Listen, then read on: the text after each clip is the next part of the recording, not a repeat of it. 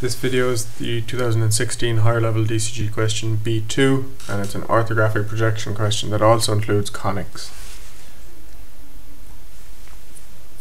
The image on the right shows a hotel located beside the River Shannon in Limerick. Two views of an architectural model of a similar structure are shown in the 3D graphics below. The outline projections of the structure are given in figure B2. The plan is based on an ellipse reflecting the city's rugby tradition. The top of the structure is parabolic, as indicated by the curve ABC in the elevation. B is the vertex of the parabola. One side of the structure has been shaped to produce a flat, vertical surface as shown. Part A of this question is to draw the given plan and elevation of the structure. Part B is project an end view in the direction of arrow E.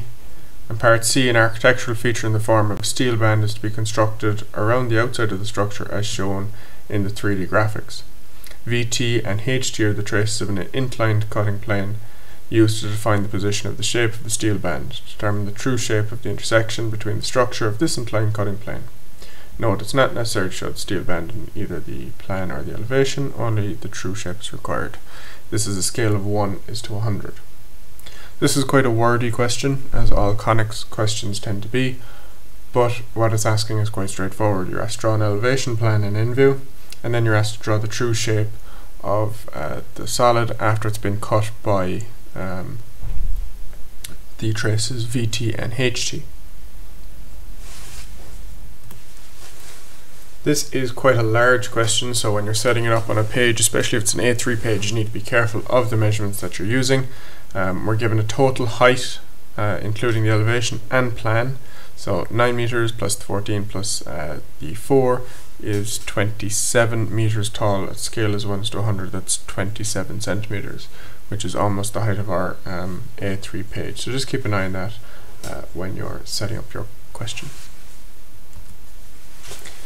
So what I have here is I've started my question. I'm going to set up the plan and elevation first based on the measurements that are given. So we are told that the VTH or HT is down 9 meters below the XY line. So that is down here. And I'm going to find the center line for my parabola, and for the ellipse for the entire shape, this is going to be my central axis. Down 1.5 meters for the top, 6 meters then for the rest for the minor axis. Halfway along that is where I'll find the major, which we are told at the top of the question is 10 meters long.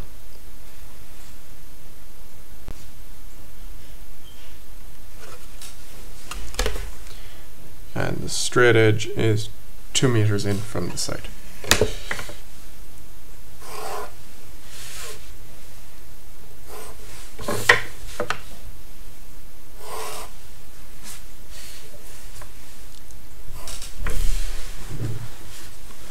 So we're up 14 meters from the XY line to the bottom of the parabola.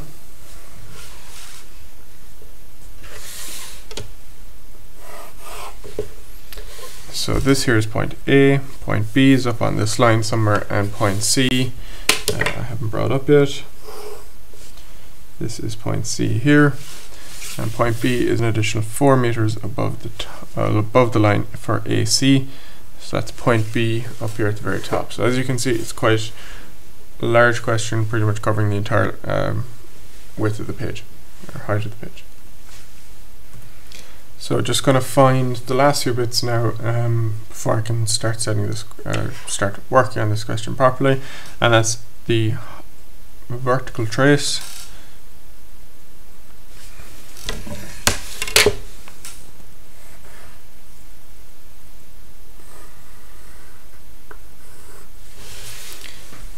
And that's VT.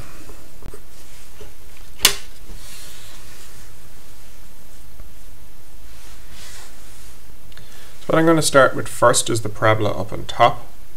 We're told that the total width from A to C here is 10 meters and that its height is 4 meters. I'm going to use the rectangle method to draw the parabola. as we've done in other questions. I'm going to divide it up into the same number of equal parts. So I've got 5 here that needs to be divided up and 4 here. So I'm going to divide it up into 5 equal parts. So across the bottom that's sections of 10. And up the side this is sections of 8.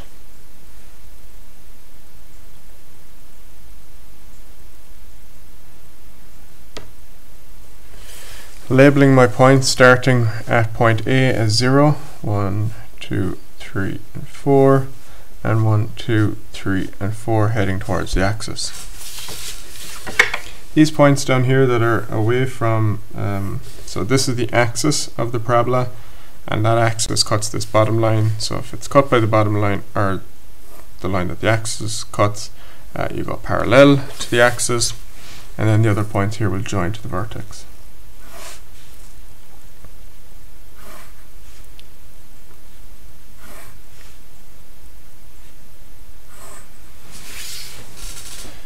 Zero, 1, 2, 3, and 4.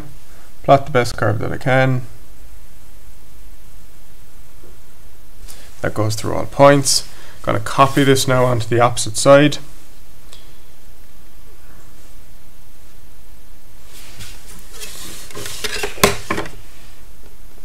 So line 4, line 3, this is 4, 3, 2.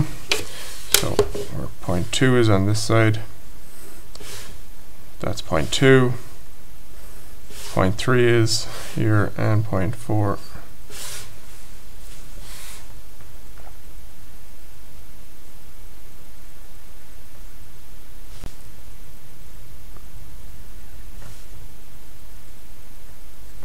And that's the parabola drawn on the top in the elevation. So I can complete the elevation, just darkening in my sides and the base of it. So that's the elevation. Now looking at the plan. So the plan is based on an ellipse with major axis of 10 meters and the minor axis of 6 meters. What I'm going to use here is I'm going to use the Trammell method. You can use your auxiliary circles method or any other method that you have, but I'm using the Trammell just because it's going to keep construction to a minimum down here at the bottom. So setting up the Trammell, mark a point on towards the end of my Trammell and put that at the end of the major axis and call that point A. Where the major and the minor cross each other, that's another point on my Trammell. I'm going to call that point C. And then the final piece is putting point A again onto the end of the minor axis, and where the major and minor cross again, that's point B. So what we can do now is point B is going to move over and back across the major axis, point C is going to move up and down on the minor axis, and I can plot my points, then I just mark off different points on point A as it moves around.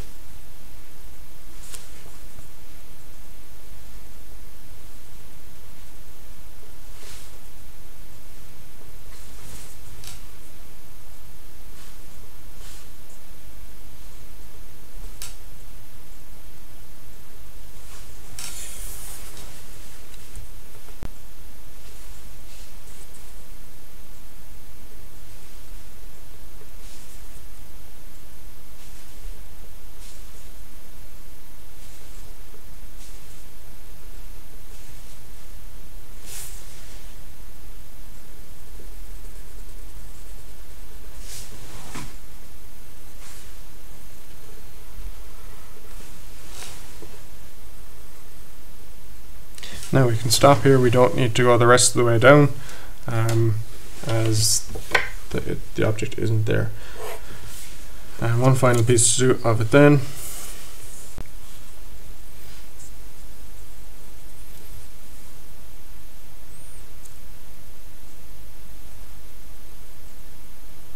So you can just put a point outside that 2 mil, and then that'll find the exact point as where one crosses over.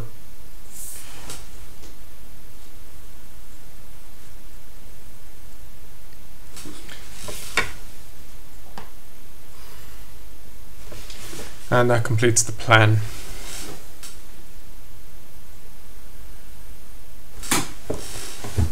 Now, next part of this question is part B, which is project an end view in the direction of arrow E. So arrow E is looking in from the left hand side, which means our end view is going to go up here on the right.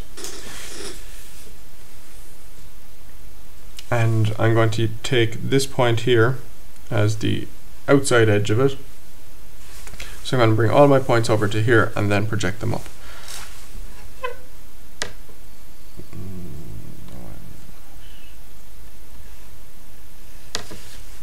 So all points over to there.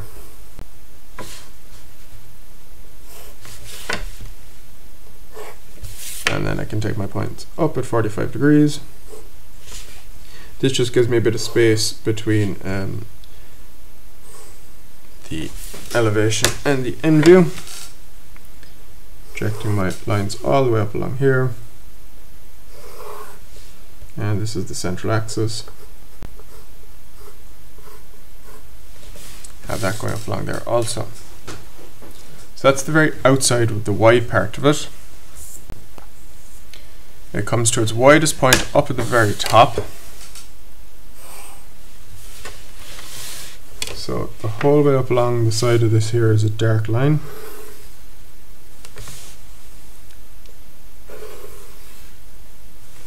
Reason being, it's at its widest point down here, and as it's coming up, it's a parabola going that way. So the widest part of it is up there, and it is flat across the top. Now what we need to figure out is the curve here for our parabola, or what the ellipse and the parabola that shape looks like up here. I'm just going to find the hidden details. So at the back of this we've got 2 points, 2 vertical lines that we can't see. They're hidden detail, so I can put them into this now also.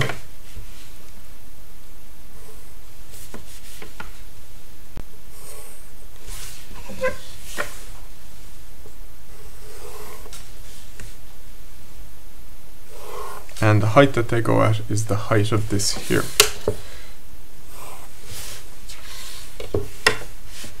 So hidden detail.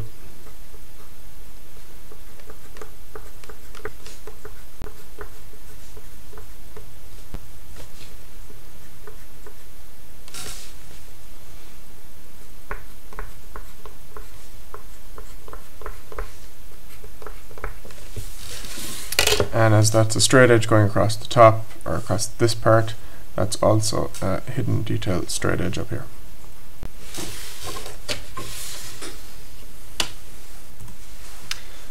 Okay, so next part of this is we need to locate the curve of the ellipse in the end view.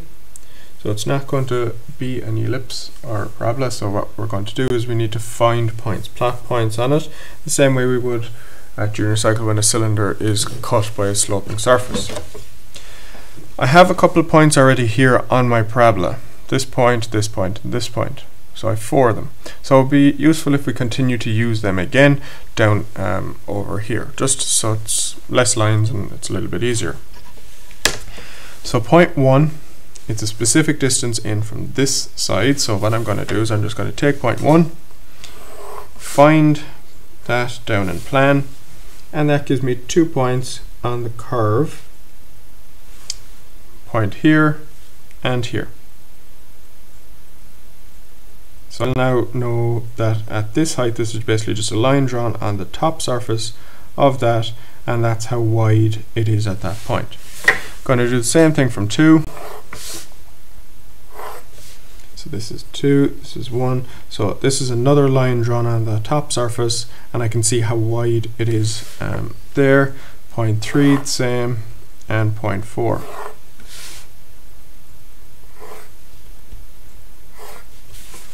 So 3 and 4. So what I'm going to do now is I'm going to take each point in turn and locate them up here in the end view. So point A, that's the lowest point. That's this one down here. It's located on the center line, so it's along the central axis here somewhere. I'm going to bring across point A. That is point A there. Next, I'm going to do the same thing for point 1. So it's at that height, and point 1 can be located projecting over into the end view.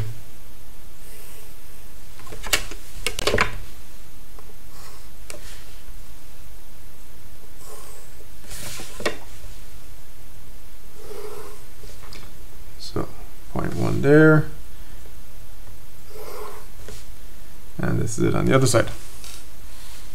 Doing the same thing for point 2. Point 2 is at this height, so that's the height that this hidden detail line is at. Can project this from the plan into the end view, so it's, if I have a point in 2 views, I can find it in the third one. That's what we're doing here.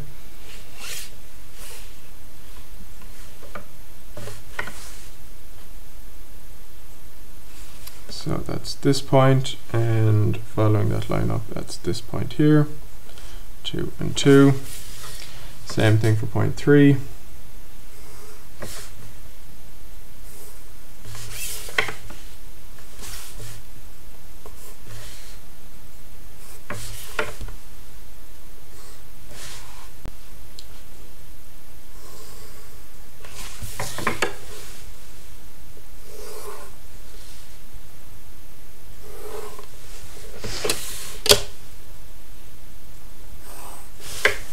So point 3 and point 4 will be much the same, it'll be fairly wide. So following point 4,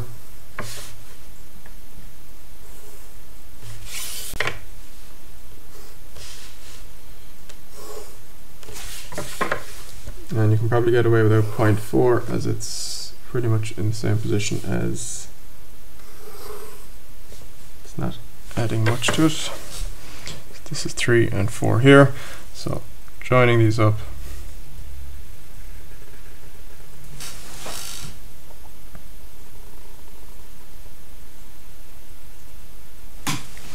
and that gives me the curve there. There is a curve on the back, this one here, it's hidden detail, but as this is symmetrical and they're both along the central axis, the hidden detail line is actually coming down along this way behind the visible curve, so we don't need to worry anymore about that one. So just recap here on what I've done. Taken points from this point here, located that same point down in plan.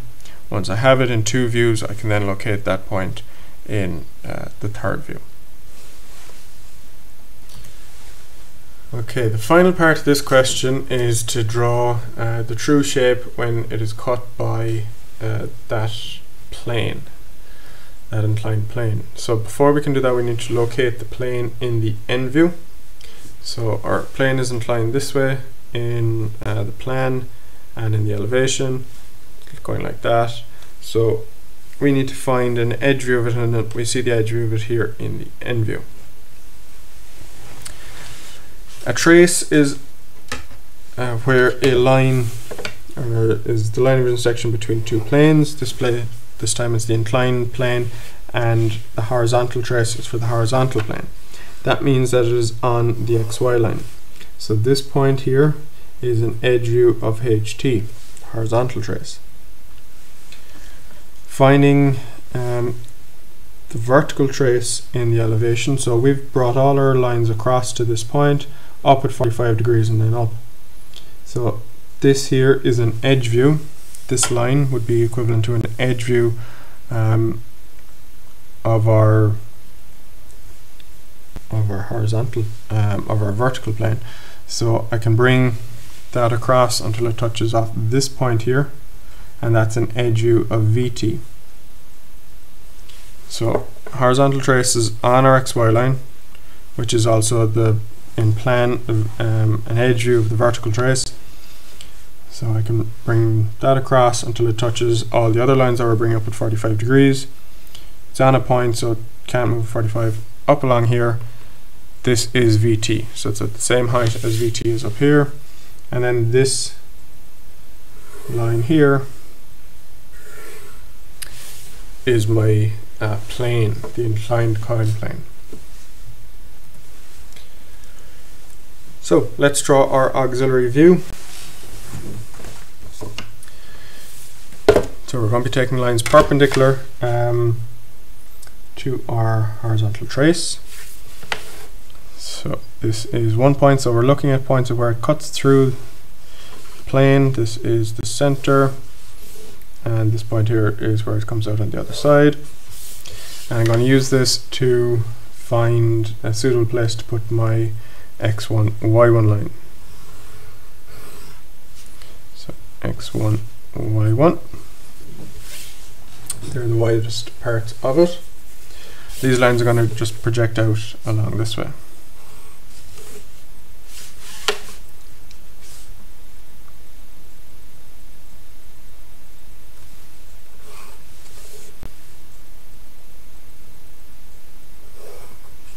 Now, a few other points that we're going to take out, and that's also clear points on the outside of it. So that's the two hidden detail lines on either side here.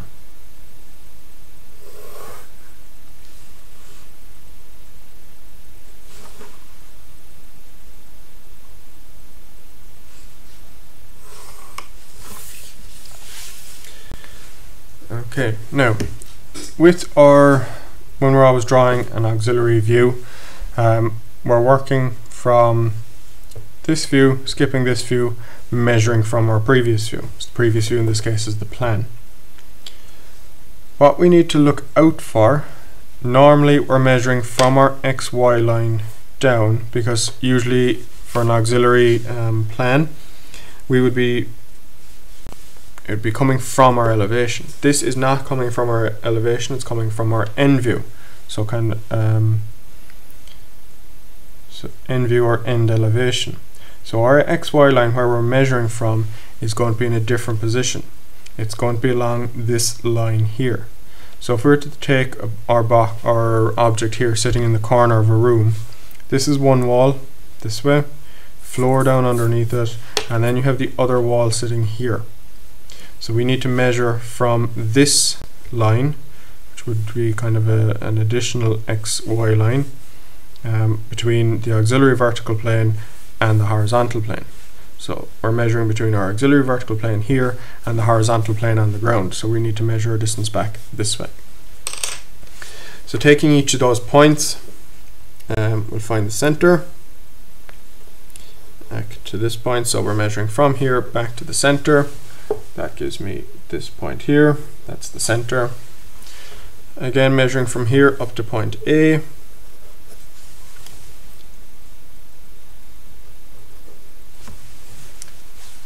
From on the very widest parts,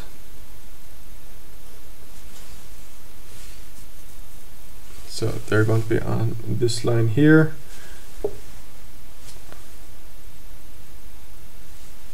and here. So they're all in line with each other.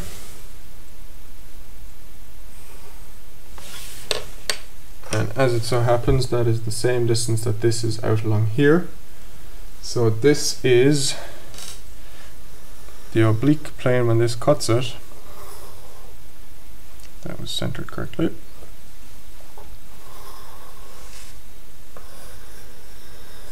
Is a circle.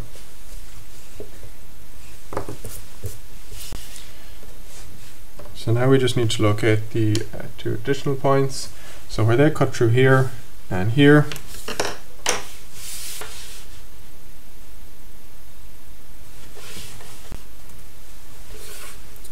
cut through here and here,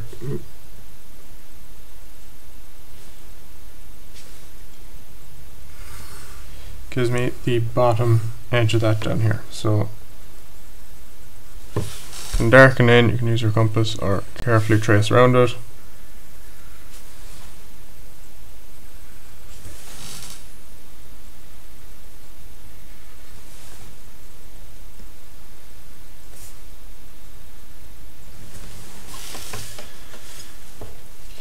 And that is the true shape of the cut surface.